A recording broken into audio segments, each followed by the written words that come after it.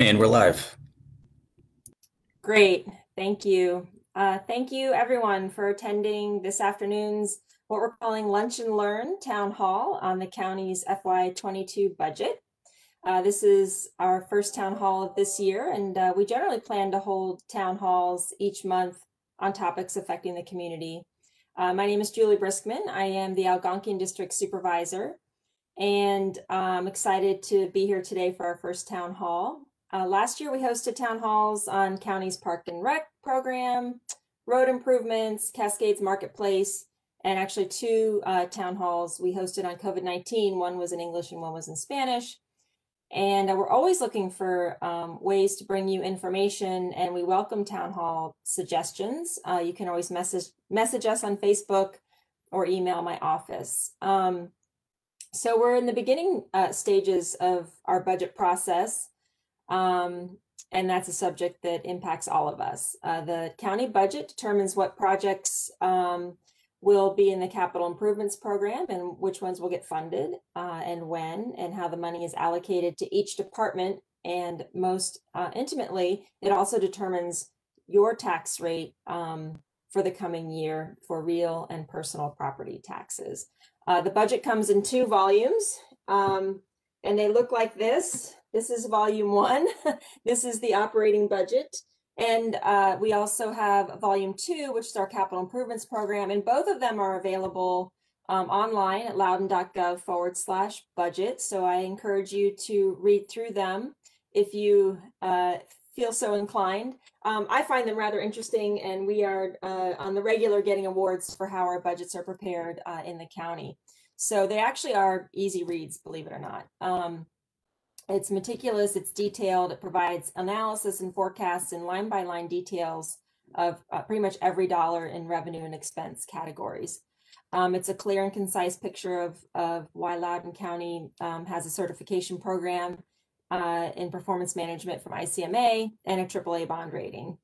I'd like to thank our Chief Financial Officer-elect Alex Espinoza for joining us, and Caleb White's Assistant Director of Finance and Budget for participating today. We're going to be here for about an hour, and we're going to jump right into the discussion with a presentation by Caleb. And we have some questions that came in, but you can always message us on Facebook to ask questions as well. So with that, I will turn it over to Mr. Whites for his presentation. Thanks, Caleb. Thank you, Supervisor Briskman, and I'm very appreciative of your invitation to join today. And I think this is my first time on Facebook Live, so excited about that milestone as well. I'm going to go ahead and pull up my presentation here. I'm going to try and keep this part fairly short so we can get to the questions, but this will focus both on the annual budget process as well as specifically the proposed fiscal year 22 budget, which the board will start deliberating on Monday evening. So just as a little bit of background, the county government has a fairly large budget for fiscal year 22. Proposed appropriations total approximately $3.3 billion. The county government does have a large workforce as well, over 4,000 full-time positions.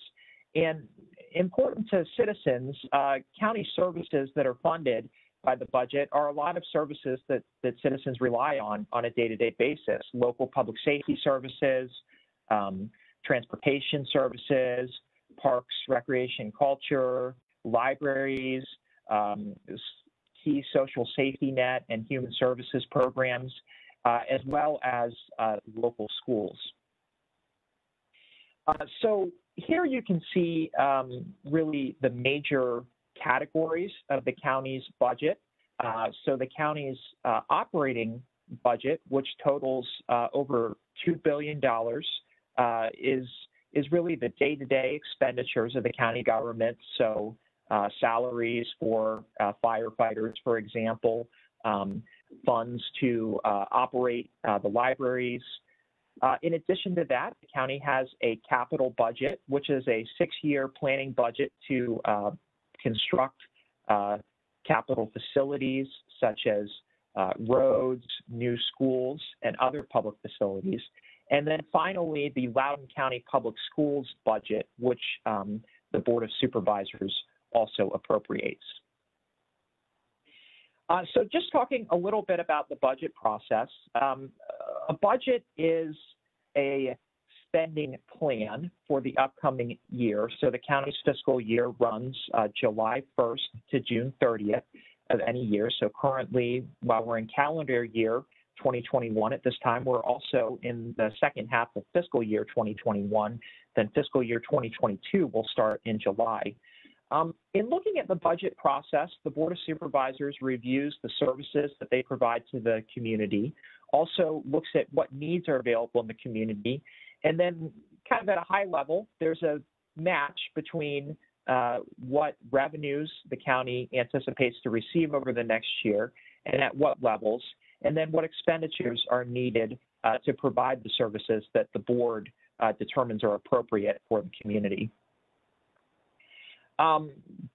Just a quick policy note, the county's budget must be balanced. Unlike the federal government, state law does require that the county's budget is balanced, so revenues do need to match expenditures. Deficits are not allowable. And as I mentioned earlier, the Board of Supervisors appropriates both for county government operations, capital projects, as well as school operations and capital projects. The next few slides are an overview of the annual budget process. I bring this up to highlight that for both county staff and the Board of Supervisors, the budget is really an ongoing process at any time. So budget development for fiscal year 22 actually started in July of 2021. At that time, the county staff began putting together initial revenue projections for the fiscal year that at that point was almost a year away from starting. And we start work with the board's Finance, Government Operations, and Economic Development Committee, which is what FGOEDC stands for, to begin initial discussions on the revenue outlook for the budget. Moving into the fall process, staff goes to the Finance Committee and has a number of discussions with the board about various programs or services that the board may be interested in starting or expanding during the budget, as well as unique revenue issues and other topics. Internally at this time, county departments are reviewing their own programs and services and making requests to the budget process for appropriate staffing levels and other resources. As we move towards the holiday timeline at the end of the calendar year, the Thanksgiving and beyond, the county staff finishes its work on recommendations at the staff level of new expenditures in the budget. At that time in January, we also have a final check-in with the Board of Supervisors to receive final direction from the board on what level of service and what level of tax burden generally they would like to see in the upcoming budget proposal. Then in February, which is the month we're currently in, the county administrator presents his budget to the board. That has already occurred for this year. That occurred on February 10th. And then actually this week, public hearings are occurring on the budget proposal. Two occurred on Tuesday, and one will be occurring tomorrow, and there will be information at the end of this presentation on how you can sign up for that public input session. In April, the board will adopt the budget this year. That's scheduled for April 6th. And then the county staff gets back to work and we prepare an adopted budget document based on the actual expenditures the board adopted, and the fiscal year begins in July. So this slide here shows factors that are specifically impacting the 22 budget. Some of these factors, such as population changes, new students for the schools, priorities of the board, needs of the community, are really factors that are considered every year as part of the budget. Certainly this year, due to the COVID-19 pandemic and some of the resulting economic challenges, those unique factors are impacting the budget as well, both on the revenue side as well as in particular expenditures, as COVID has really highlighted a lot of areas of need in the county's operations. And just to talk a little bit more about COVID-19, because I know this is a very timely topic, the county is in good shape financially, despite some of the challenges being caused by the pandemic. When the board adopted the fiscal year 2021 budget in April of 2021, which was really right when the pandemic was getting started, the board had a strategy to deal with what at that time was really an unknown economic situation of freezing $100 million in new expenditures. Since that time, as the economic situation has become clearer and not as drastic as had been initially feared, the board has unfrozen half of that amount, but we do currently maintain $50 million in frozen expenditures in fiscal year 21. And that's good because we are currently projecting about a $20 million decline in revenues versus the adopted budget due to the impacts of COVID-19. However, because of savings that have really been already produced by those reserved expenditures, which are mainly positions that will have been delayed in being hired, the budget is forecast to end fiscal year 21 in a positive manner. And then for fiscal year 22, we are seeing revenue impacts from COVID-19 in a number of sources, including real property tax, which we'll be discussing a little bit later.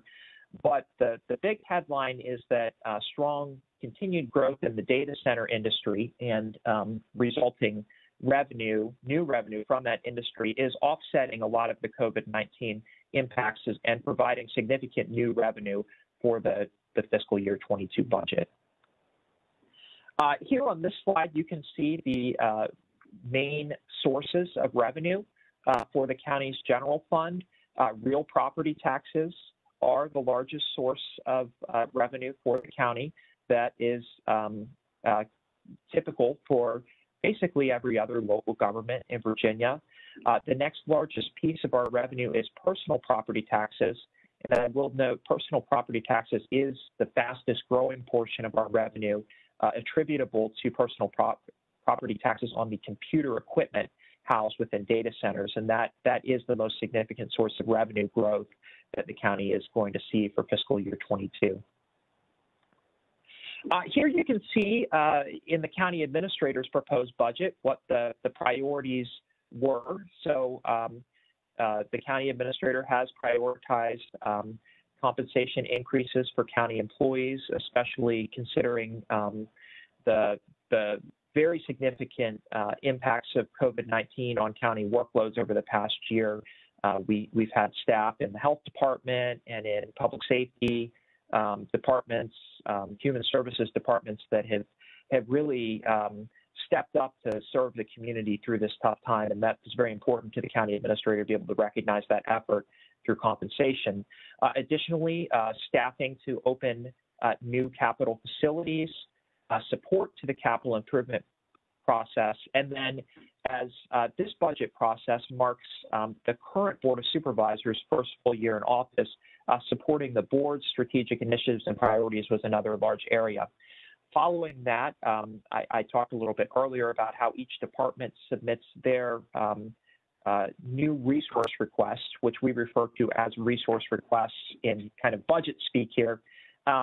They submit those resource requests in a prioritized way through the budget process, and those will be considered by the Board of Supervisors as well during the upcoming process.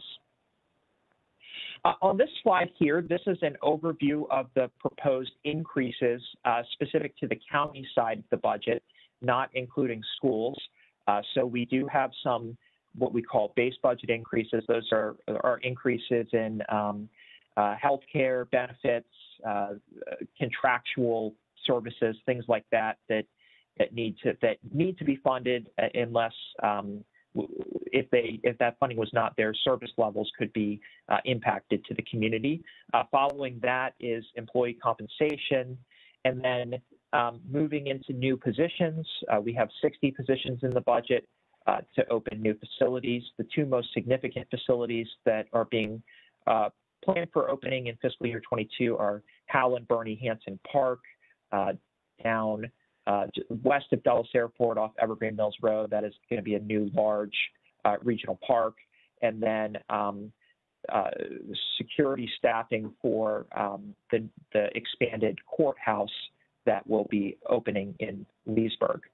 Following that, we have a number of positions to support the board's strategic initiatives. We do have 12 new positions that we're just requiring position authority for. The county every year looks to see if there's ways to reallocate existing funds to address some of our needs versus having to add new funding. So there's 12 positions being added through reallocation of existing funds. And then 52 additional positions are associated with department priorities that have been identified through the budget process. Talking a little bit about the Loudoun County Public Schools. This year, the proposed budget includes a substantial increase for the Loudoun County Public Schools. So I talked a little bit earlier about the expenditure reserve that the board established for COVID-19 revenue loss. 60 million of that 100 million was a frozen transfer to the Loudoun County Public Schools. So this proposed budget both restores that frozen transfer as well as adds an additional $97 million of new local tax funding to the schools. That will bring the local tax funding transfer to the schools to about a little over $1 billion. And in the chart below, you can see the enrollment forecasts for fiscal year 22. Obviously, the schools dealing with the COVID situation had a decline in actual enrollment in this current academic year versus what they had initially planned for. This graphic here, we call this the dollar graphic. This shows you where, as a resident of the county, your local tax dollars go. So for every dollar you pay in taxes, the majority of it, 55 cents, goes towards supporting school operations. So the public schools are the largest operating line item in our budget. And then beyond that, you can see debt service. So that would be payments on the county's bonds and other financing sources for capital facilities that have already been constructed. Public safety is about 9 cents, and then the capital improvement program is about 10 cents beyond that. So you can really see that once you get past schools, debt, and public safety, the remainder of the budget is not that large in comparison to the others. So to talk a little bit about the real property tax rate, the county administrator's budget contains 3 options for the board to consider for real property tax rates, and certainly the board could consider other options beyond this, but part of the board's direction in preparing the budget was to have 3 specific scenarios for them to consider. So the proposed budget is presented at the real property tax rate of $1.50, 1.005, as you can see here on the screen. This rate is 3 cents below the current tax rate of $1.35. Additionally, there is an option for the board to consider that would reduce the tax rate by 1 penny, and then an option that would increase the tax rate by ½ penny, and that increase option would allow the board to consider a few additional county department resource requests that were not included in the proposed budget. The 101 tax rate is the maximum tax rate for the board to consider as part of this year's budget process. We refer to that as the advertised tax rate. And then the dollar tax rate is what we refer to as the equalized tax rate. And I'm going to explain a little bit more about that on the next slide. So the equalized tax rate is the tax rate at which overall the real property portfolio that was in place the same time a year ago would generate the same amount of revenue as compared fiscal year 22 to fiscal year 21. The overall equalized rate this year is $1. However, we are seeing a dynamic here because of COVID-19 that is pretty unusual. So the homeowner's equalized tax rate is 97.5 cents, and that is because home values have significantly appreciated in a lot of areas of the county over the past year. The commercial equalized rate is $1.08. This is because within commercial classes of property, there have been some classes of property that have experienced significant declines because of the pandemic. For example, hospitality or hotel properties have experienced an almost 60% decline in value because folks aren't staying in hotels or traveling during the pandemic, and traffic is significantly down at Dulles Airport. So you can see in a normal year, the homeowner's equalized rate and the commercial equalized rate are generally within a few percentage points of each other, but this year there's a large spread because of that unique COVID dynamic. This slide just quickly summarizes at a high level what is in the 6-year capital improvement program. So you can see that transportation and schools are the largest expenditure items in the capital improvement program. And once again, this is a 6-year budget for really what are large one-time expenditures for public facilities, roads, and other significant projects. Just a quick note about tomorrow's public hearing. So the board is holding their final hearing on the proposed 22 budget at 9 a.m. tomorrow morning at the Loudoun County Government Center. Remote participation is available and encouraged. So if you are interested in doing that, you can call the number here on the screen to sign up for that session tomorrow.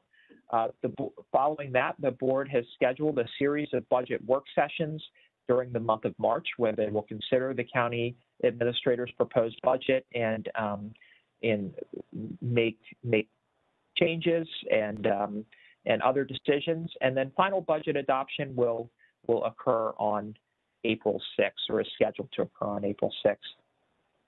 And as Supervisor Briskman mentioned a few minutes ago, there are a number of resources available at loudoun.gov/budget. So here you can see both volumes of the proposed budget, a much more detailed presentation on the budget, which is the county administrator's presentation, and there's more detail both on the economic situation, new expenditures, and the capital improvement program in that presentation, as well as the current year's adopted budget and other resources. So with that is my presentation. I do want to, again, thank Supervisor Briskman for inviting us to come, and I think we would be happy to take any questions at this point.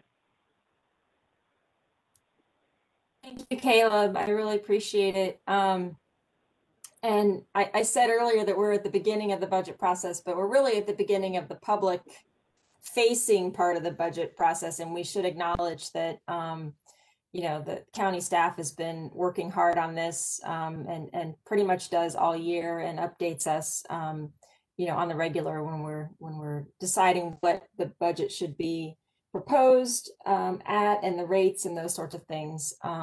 So I really appreciate it. We do have some questions that came in before today, and we've got a couple that have come in through Facebook. So I will be asking those. Let's start with the equalized tax rate.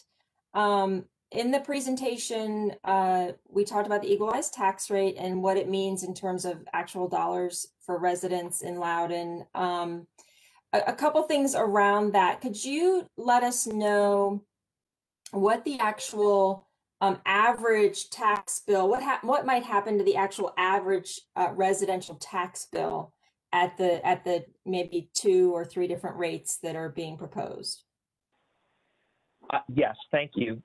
So we talked a little bit in the presentation about the unique dynamic we're seeing this year where home values are appreciating significantly at a time where some commercial properties are declining. So even at the overall equalized rate of $1, the average homeowner tax bill would increase by approximately $150 per year. At the proposed budget rate of $1.50, the 1.005, that would be an approximately an $175 increase to the average homeowner's property tax bill. At the reduction option of 99.5 cents, that would be an approximately $125 increase to the average homeowner's tax bill.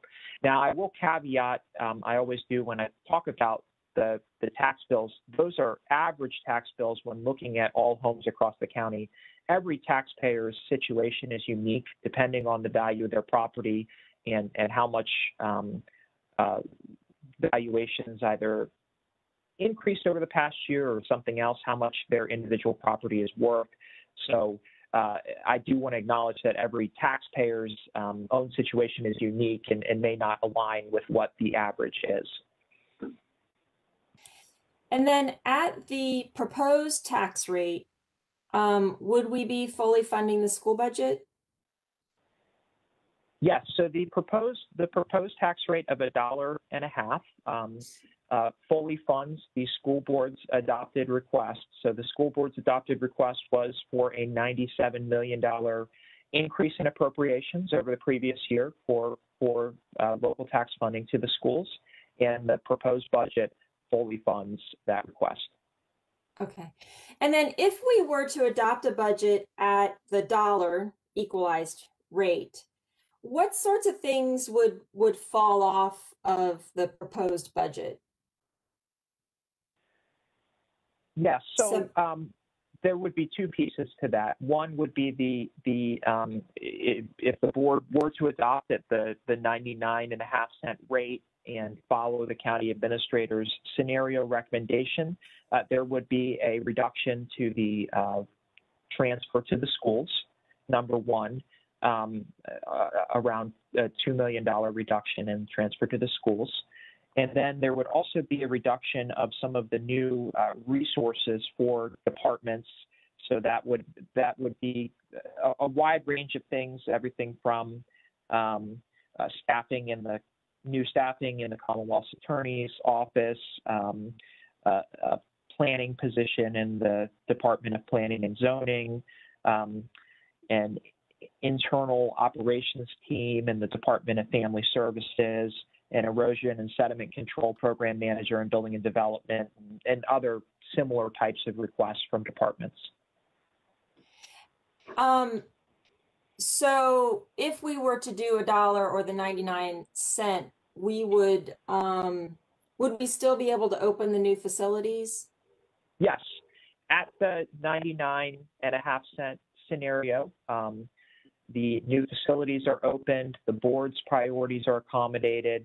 Obviously, the base budget and employee pay, those are all accommodated as well. It would just be a reduction of some of the new resources that the county departments have requested. Gotcha. And at the $1.50 rate, we would be fully funding the schools, and we would also be fully funding priority 1 and priority 2 resource requests from the county operating budget. Yes, and as you're mentioning, so every department in the budget process submits their resource requests in a prioritized manner. So number 1 would be the most important of the department. Number 2 would be the second most important, and so on. So in the proposed budget scenario at $1.50, like you said, that would get through each department's top 2 priority requests they've submitted into the budget process. Mm-hmm. And if, as we go through the budget process, supervisors tend to make motions to take out certain resource requests or maybe even add in certain resource requests, and that would impact the proposed budget or the tax rate when those resource requests exceed a certain dollar amount or the resource reduction goes below a certain dollar amount, correct? Yes. So during the work session process, when the board is deliberating on resource requests to either add or remove from the budget or adjustments to other line items in the budget, such as the local tax funding transfer to the public schools, each adjustment of approximately $4.9 million, which is the value of half a penny on the real property tax rate, would either move the property tax rate up or down. If that. Yeah. So we had one question about the school's budget, and that question was, are we taking into account a reduction in the student population that happened? I presume they're asking because of COVID, the reduction in the school population. And there was some discussion about that when we talked about the school budget. Can you speak to that a little bit? Yes, and I'll be upfront too. We as county staff are more in the business of transmitting the school's request and working directly with the schools to have the schools be able to answer questions from the Board of Supervisors as part of the budget process. I will, as you noted, Supervisor Brissman, the Board of Supervisors and the school board met for a joint session on the fiscal year 22 budget earlier in February. The enrollment projections for next fall's start of the academic year next fall were a topic of conversation. And as part of the budget process, the schools will be providing additional information on their, in response to the board's questions on their enrollment methodology. What I can say is the school board did make a reduction from the superintendent's proposed budget, a slight reduction based on updated enrollment forecasting. But I will be honest, I'm not enough of a subject matter expert beyond that to really speak knowledgeably about their enrollment forecasting and exactly how that interacts with their budget request. Well, from the joint session, it's my recollection that they still predict a slight increase in enrollment, even post-COVID. So for us to reduce our transfer based on what we think might be reduced enrollment, actually make planning quite difficult for the school system. If this is helpful, their actual enrollment in this current academic year, as of September this year, was 81,500 students.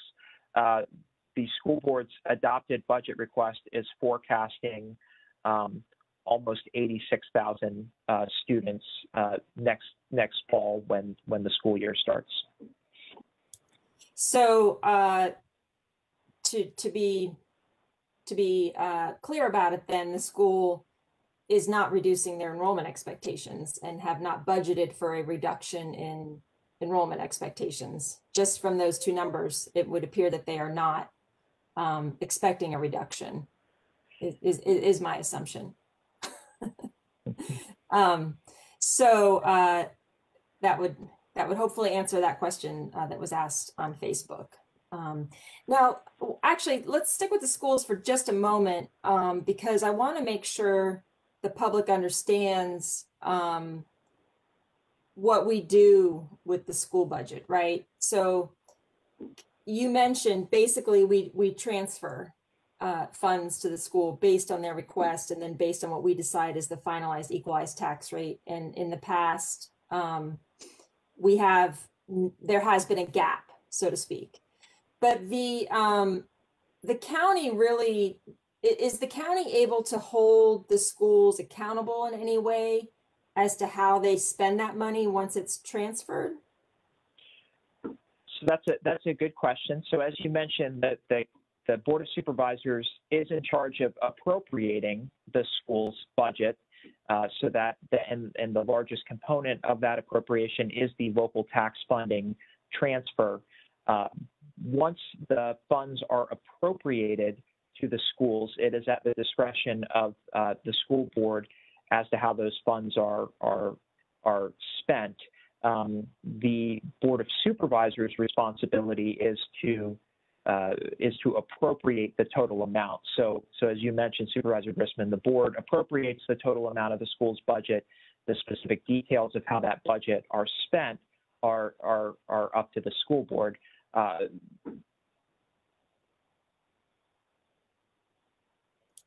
Thank you for that clarification. Let me see this kind of is along the same lines. One of the questions was, what's the biggest line item in the county for expenditures? And I think your dollar that you showed in your presentation shows that that's the schools. Yeah. There was one question that came through, two questions, whether I would personally, as a supervisor, if I would support reductions in the proposed budget, and if I would support the equalized tax rate. I can say right now, we do have a number of budget work sessions that still will be happening. I think we've got, four to six of them coming up, where we will literally be going line item over line item as to resource requests and those sorts of things. Right now, I can say that I support the proposed budget and the tax rate at $1.50. However, if there's a case, for example, that the courthouse expansion has been delayed and the sheriff's department doesn't need as many deputies for that, then of course I would support a reduction in resource, a request for reduction in resource requests, which would in turn, perhaps if we get to that 4 million mark, would be able to lower the tax rate. But that's something that happens kind of during our work sessions. And I am a supporter of the priority 1 and priority 2 requests from the county, unless there's a way to reduce those, given that facilities aren't opening or staff tells us that they don't really need the resources that they are requesting. So I just wanted to answer that question that came through on Facebook.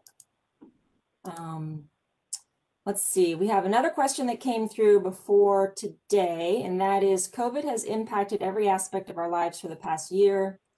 I don't need to enumerate those, as we've all experienced them. How would you describe the health of Loudoun County's finance throughout the pandemic, and what is your economic forecast for FY22? Yeah, so that is a great question. It's loaded too, so take your time. Yeah, the quick summary is the county's finances are very healthy. The actions that the Board of Supervisors took in response to the pandemic as part of the fiscal year 21 budget in freezing most of the new expenditures was very prudent and set the county up in a strong position to be able to deal with what a year ago was really more of an unknown situation. As I mentioned, since that time, the county's revenues across a number of sources have trended better than our most pessimistic forecast scenarios of a year ago. Right now, we're projecting about $20 million of revenue loss during the current fiscal year versus what had been adopted in the budget. Just to put that in perspective, the county's general fund revenues are almost $2 billion. So that, while a significant revenue loss, is not something that's unmanageable for the county. And the way we are managing that, as I mentioned earlier, is there are $50 million in currently frozen expenditures. So despite the revenue loss, the county's current fiscal year budget is set to end in a positive manner because of the proactive action that the Board of Supervisors took to address the economic situation. So I think that, obviously this last year has been difficult from so many different aspects, and it was difficult in some ways for pieces of the organization to have to freeze that new spending, but we have done fairly well through the pandemic. The Board of Supervisors had a good plan to financially see the county through the pandemic, and that has really paid off. I will mention too that Loudoun County's economy, we are fortunate to be residents in a very in a county that has a very strong and robust economy. The county's local economy, when you look at measures such as the unemployment rate, as an example, has trended better than both the region, the Commonwealth of Virginia, and then nationally. So our economy generally performs is one of the highest performing local economies in the United States. So that has been a positive for the county as well. In looking at our forecast for fiscal year 22, there are a number of revenue sources that we have that are impacted by COVID. We talked about the impacts to the commercial property portfolio, and that impacts our real property revenue. We are concerned about some of the revenues that are associated with Dulles Airport, for example. So as a small example, the county collects a daily vehicle rental tax on rental vehicles at Dulles Airport. Well, we significantly revised our forecast downwards for fiscal year 22 in looking at what anticipated travel trends will be. So there's a number of revenue sources like that that are impacted for fiscal year 22, and that in a quote unquote normal year would have been higher. But the county's overall revenue situation for fiscal 2022 is very positive because of the strong growth in the data center industry. Thank you for that, Caleb. And I do, after going through a year like this, I think that Loudoun County can be proud that we've managed what could have been a much more dire economic crisis, and we are lucky that our unemployment rate is much lower than around the state and around the nation. And also, we have our residents have had the ability to pay their taxes, and we're very lucky in that regard as well. I think you said at one of our meetings, Caleb, that over 90% of our residents paid their property tax in full, correct? Yes, and I think when I provided that update, we were in the middle of the tax collection at that time. What I will say is for both real property and personal property, the collection rates in this past year have not been materially different than previous non-COVID years. So for both personal property and real property, that means we've collected over 99% of the revenue, which is on track with a normal year. And like you said, there has not been a large impact to collection rates, though we certainly do recognize that individual residents may be making sacrifices to be able to pay their taxes versus other financial pressures that they have. So, gotcha. Yes, but still, it's. I think it's something that we are very lucky, and compared to some of the other jurisdictions, across the nation that are suffering a lot more than Loudoun County is. I'll go to one more question about data centers that came in early, and then I think we have maybe one or two of the Facebook Live questions. I think you touched on this a little bit, Caleb, but could you explain why, while the data center revenue is very helpful right now, it's allowed us to keep our tax rates to residents fairly low. Can you explain why that is kind of a concern moving forward for the county? Yeah, so, and this is a unique conversation to have, that we have forecast such large revenue growth that it's something that we think the Board of Supervisors needs to strategically address over the long term. Typically, you would think, oh, if we have strong revenue growth, that's very positive, and it is very positive. Don't get me wrong, but I'll try and run through this as quick as I can. So, as of this past year, Loudoun County has about 20 million square feet of data center that has been constructed in the county. During the calendar year 2019, that was about a 6 million square foot increase in developed data center land, or in developed data center buildings. Once the buildings are constructed, then they fill with computer equipment. So data centers contain server equipment mainly. the best description of a data center I ever heard was the cloud is an actual location, and that location is a data center. So they are full of server equipment. That computer equipment is taxed as business tangible personal property. And computer equipment within a data center, depending on the size, could have a value of hundreds of millions of dollars. So as the data center square footage is constructed, then that square footage is filled out with computer equipment. That computer equipment is taxed as business personal property, and then that revenue comes into the county. Over the next 10 years, the county is forecasting that approximately 20 million more square feet of data center will be constructed in the county for a total of about 40 million square feet. So what that would do, given current trends in the value of that computer equipment that goes into data center buildings, is that sometime in the middle part of this decade, revenue from computer equipment in data centers could be larger than revenue from real property taxes.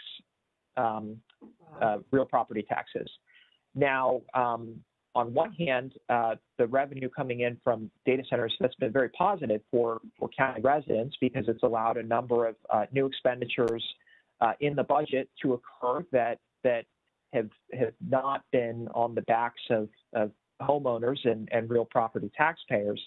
On the other hand, real property tax is the county's largest and historically most stable form of revenue. We do think that the data center industry is very stable. They're a fantastic partner to the county, but data centers also refresh their computer equipment on a regular basis. So we're not anticipating any issues with that revenue in the near term, but over the long term, when you look out 20, 30 years, technological changes or changes in how data center companies locate their equipment or the county's competitive environment for the industry could change the location of that equipment. And if that data center revenue gets to a place where it is the largest revenue line item in the budget, in the future, the county, should the county become too reliant on the revenue, would have some difficult decisions to make if that revenue started contracting versus growing. But like I mentioned at the beginning, this is a long-term strategy for the Board of Supervisors to consider, something the board will be looking at ahead of next fiscal year's budget. But for the near to medium term, there is a lot of forecast growth in the data center industry, and that comes along with significant forecasts in new revenue from data centers as well. Yeah. Thank you for that. Right. So basically the data centers that our residents see are almost kind of like shells, and the equipment ostensibly could be moved. It's not the data center industry says that they're invested in Loudoun County, and I tend to believe them. And it's not super easy to move equipment, but it is in fact equipment that gets refreshed and could be moved, and then we lose that tax revenue. And also, I would think there would be a risk to being overly dependent on a type of revenue that is brought to us from corporations, basically, rather than residents who live here in the county and ostensibly care about the county and where they live, to maybe put it delicately, or maybe not so delicately. Let's see. We had a couple other. Thank you for that, Caleb. It's a little bit complicated. It's been an interesting exercise to try and see why being overly dependent on the data centers may not be a good thing. This is an interesting question, and I don't know if you've done this analysis. This just came through on Facebook, Caleb. So Let me know if you've looked at something like this. But the question is, are we increasing taxpayers' out-of-pocket cost at more than the rate of inflation at any of the proposed tax rates? I don't know if you've done that analysis, or maybe you have a gut feel for it. I am not. We do look at things like the consumer price index. We have not done a specific analysis of the consumer price index or inflation versus the proposed increase for the average home in real property taxes. But if that's something you're interested in, Supervisor Briskman, we certainly could take a look at that as a budget question to respond to as part of the process. That would be great. Actually, I am kind of interested in that. I've done a little bit of analysis on that myself, just looking at the minimum wage and how that hasn't matched inflation, but I haven't looked at it from our county tax perspective. So it is an interesting question, and I appreciate the person who asked the question. It was Mary Gaugen, maybe. So we will get back to you on that one, Mary. Thank you. Yeah, we'll be happy to put together an answer for you on that. Yeah, that would be kind of interesting. Let's see, another question. This is a little bit long, but I'll read it to you. And if it's something you can't, it's about the school budget. So if you can't answer it, we will get back to her. The school budget includes funding to begin collective bargaining. It also gives significant pay raises. So not sure this is the time to unionize the employees. In addition, students will need a lot of remedial education to catch up from the losses this year. Money should be targeted to the classroom education and not unions. I can take that a little bit, Caleb, and then if you or Alex have a comment. I will say that the schools, I believe, actually have a plan to help students who may need remedial education, and I know that that conversation is ongoing. The term is not online LCPS. It is not LCPS Go. There's a term they're using for continuing some online schooling, especially through the summer, to help students that might have fallen behind. So I would advise, looks like that was from Debbie Rose. I would advise Debbie to maybe look at the school plans for that. I've talked to Atusa about it a couple times. And the investigation into that is ongoing, according to a recent conversation I had with Vice Chair Reeser.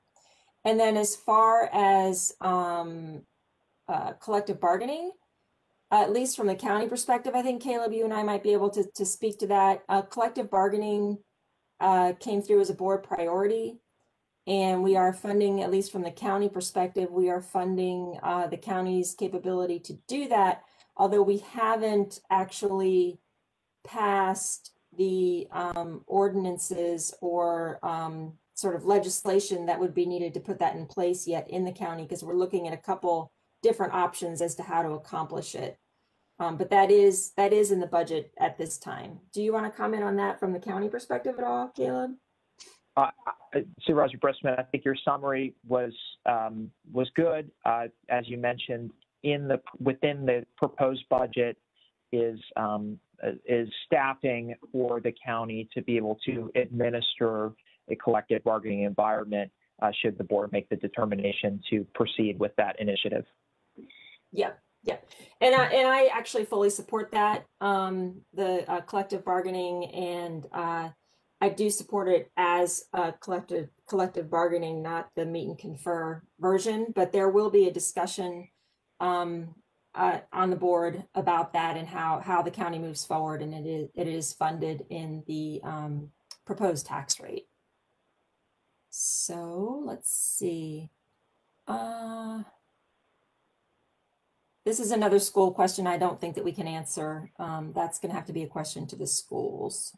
It's about school choice. So the only thing I will say about school choice is that I am not a supporter of sending taxpayer funds for private schools. But that's all I'll say about that. And I won't ask you to say anything about that, Caleb. So I think unless my staff has any other questions coming through, we can close out. I had some comment here. I think you already covered it though. The upcoming work sessions can be found online. We have a public hearing tomorrow at the county building at 9 a.m. I think it's scheduled to be from like 9 to noon. And that can be watched online. And I think you posted the phone number to sign up to call in for public comment.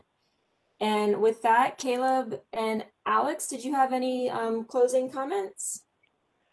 Supervisor Briskman, thank you for the invitation. Just to reiterate what you said about the public hearing, it is tomorrow at 9 a.m. Folks can call 703-777-0204 to sign up in advance. And then the first budget work session will occur starting on March 1st, and then for the first 3 weeks of March, and those can be watched at www.loudoun.gov/webcast. Great. Mr. Espinoza, do you have any comments before we say goodbye? Again, we'll just reiterate, thank you for the opportunity to participate. We hope it was informative, and certainly glad to respond to any additional questions. Okay, that is great. Well, thank you guys. I really appreciate it. And this will stay up on the Facebook page so that folks can go back and learn about the budget process. So I really, truly appreciate your time this afternoon on a Friday. And you guys are always doing great work. I really appreciate county staff. Congratulations, Caleb, on your first Facebook Live event. You guys have a great weekend. We will be signing off. Thanks again. Bye-bye.